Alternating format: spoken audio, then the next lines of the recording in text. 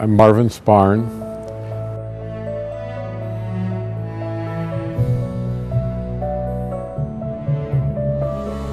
Born and raised in Denver, Colorado. Third generation native of Denver, Colorado. My mother and grandmother were both born and raised in Denver.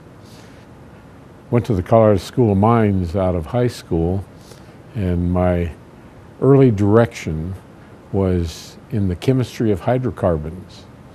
And the closest thing you could come to in the chemistry of hydrocarbons was petroleum refining at the Colorado School of Mines. This Colorado School of Mines is a challenge, to say the very least. Had professors that had absolutely no hang-ups about failing an entire class. Just never heard of a curve, and never accepted the idea that maybe they didn't get the message across in the classroom. The Korean conflict came along. I went to Fort Leonard Wood for basic training, and then got on the cadre there, and one of the primary projects for me was teaching demolition, which was kind of the opposite of where I ended up. And Fort Custer, Michigan is as far east as you can go in the Fifth Army area, and that's where I was assigned. But before I got to Fort Custer, Michigan, I was advised that the anti-aircraft units from there had been deployed to Chicago. So I lived in a tent in Chicago for quite some time. In the process of doing this, we were trying to develop more permanent facilities in Chicago for the number of people that we had there. And I got involved with the Civilian Corps of Engineers office in Chicago, and we were doing mess halls and shower facilities and what have you, because we had none of that, just tents. And that got me involved in the construction world. Ended up getting Bachelor of Science Architectural Engineering in 1957 and Bachelor of Architecture degree in 1959. Bounced around to several firms, and at that particular time, the suggestion from the professionals was that you work in multiple firms just to experience the differences to the approach to the world of architecture. And so I did. I worked several different firms, and then decided I was going to branch out on my own. And that turned out to be a bit of a challenge, but it also turned out to be very interesting because there were quite a few sole proprietors around, and I joint ventured with some of them to do projects that were of larger size. The one that I refer to most frequently, because I never expected to outlive anything that I worked on, was Crossroads of Vail. And Harold Carver and I joint ventured to do that project. And then the philosophy of Vail Village changed, and instead of everything focusing on the center of the village, they've changed and said, we want to attract people. And I'm sure that the folks going down I-70 at 70 miles an hour are going to pay attention to the fact that the building was torn down and the door is now on the highway side rather than on the village side, but so be it. In the overall, it's been a terrific experience. I was invited to be a guest lecturer at CU, teaching a class in building construction. Maintained an interest in being involved with the students, and that part of it was very rewarding. I enjoyed working with people, and the opportunity to work at CU was a very interesting situation in that particular instance, in that that a good friend of mine was a fellow by the name of Jim Chin, who was a professor of engineering at CU.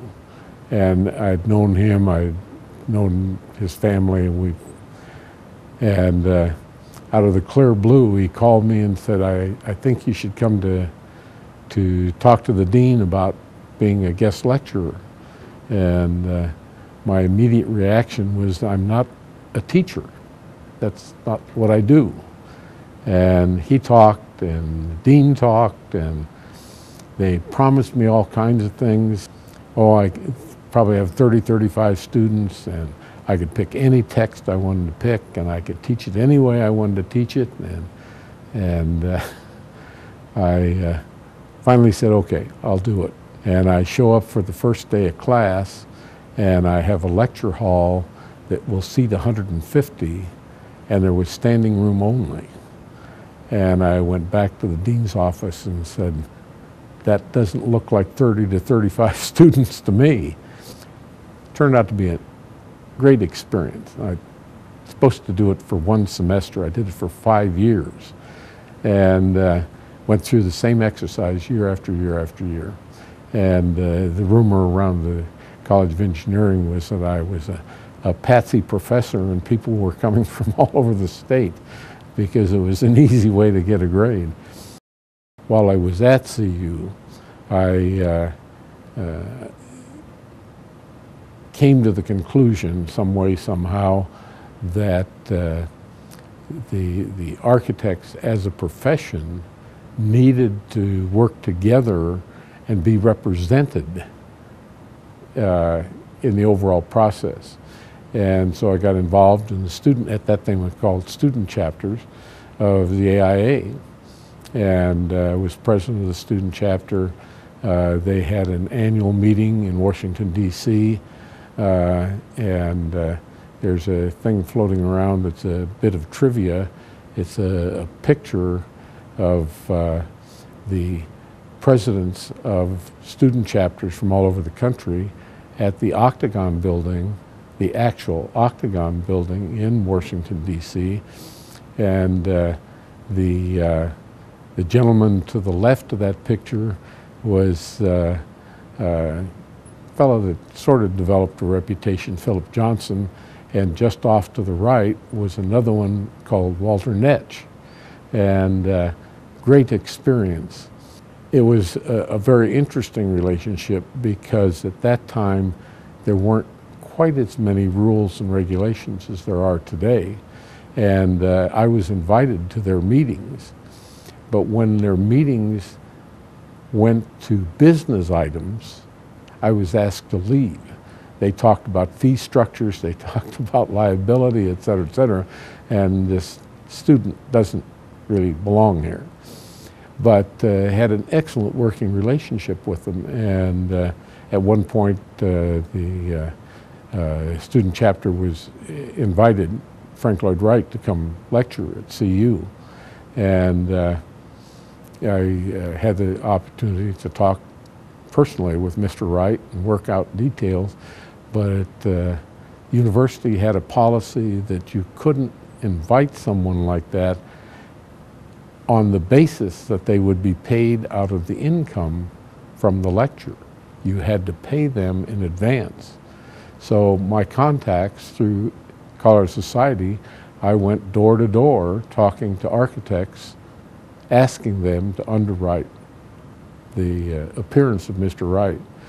And time caught up with me, and I didn't get all the money collected that I would need to get Mr. Wright here, but it was an excellent working relationship, and it continued on.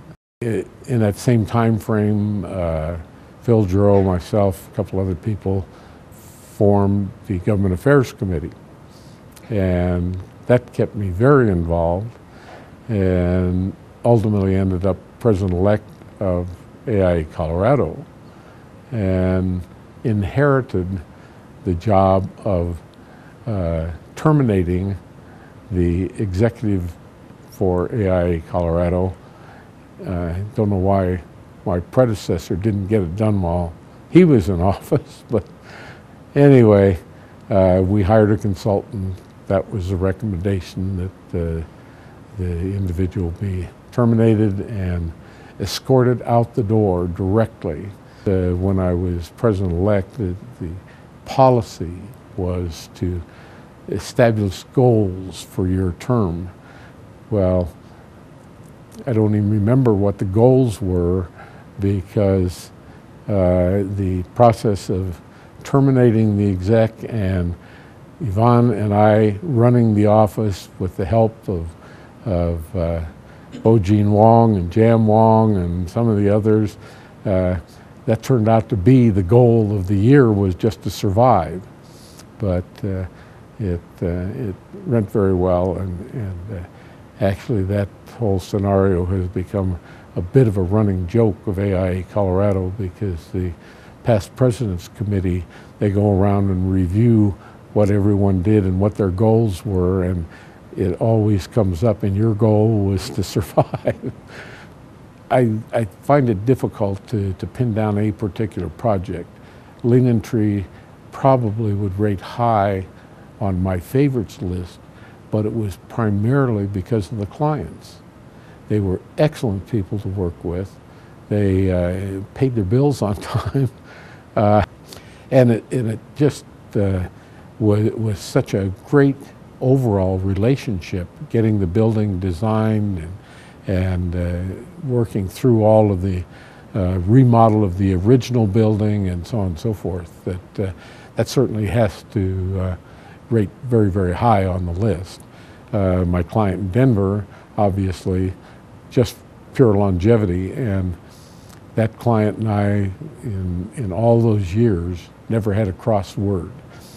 In terms of architectural history, he was probably the closest thing I could imagine to a patron. He hired me to look after their buildings, and if I suggested it should be this, that's the way it was. If it should be that, that's the way it was. I ultimately became their facilities director because I kept track of all the buildings. I had all of the information on everything that had to do with their buildings. So if they needed a new boiler or a water heater or a roof, whatever, I had it all there. I'd put together the documents they needed and have it fixed or repaired or added to or whatever.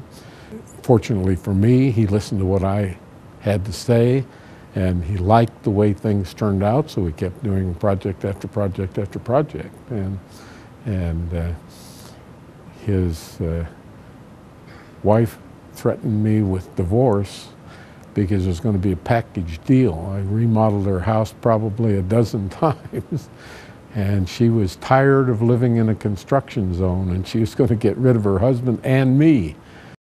It's not the easiest profession to survive in.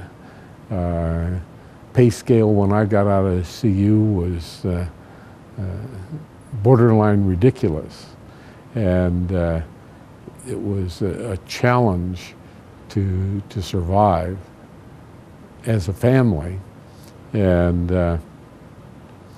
yet the interest and the concept of the challenge of the world of architecture, clients with a project, problem, challenge, whatever title you want to hang on it, and trying to come up with a unique solution to that particular challenge is just undeniably one of the best things you could do with your life, I think. But you know, there are so many things you could do that are just purely repetitious.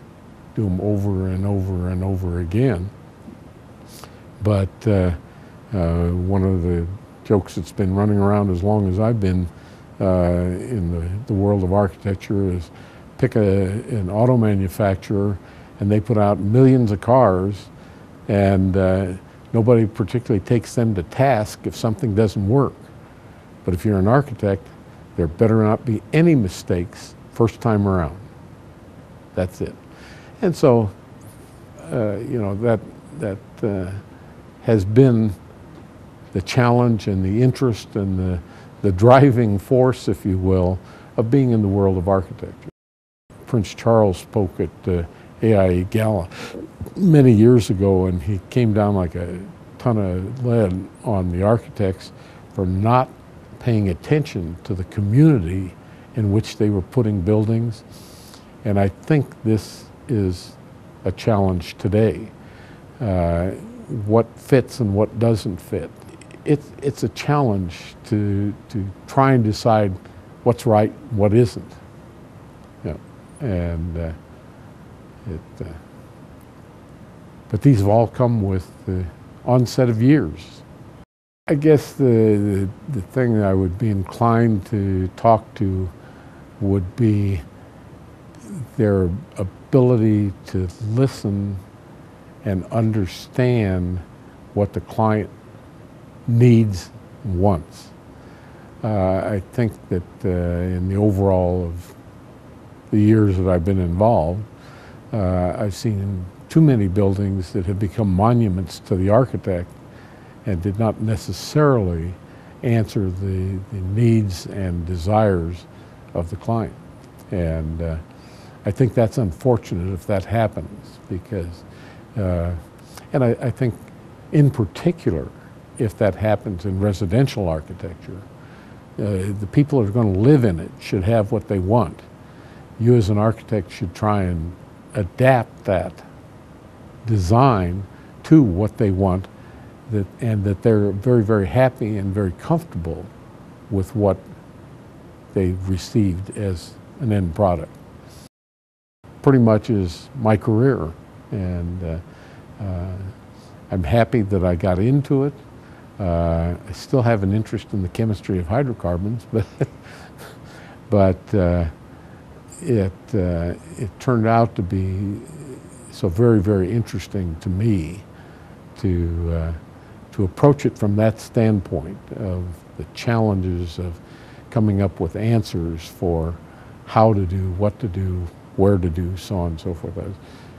I think is a positive in my mind. I hope I've had positive impacts on people that I've met and worked with.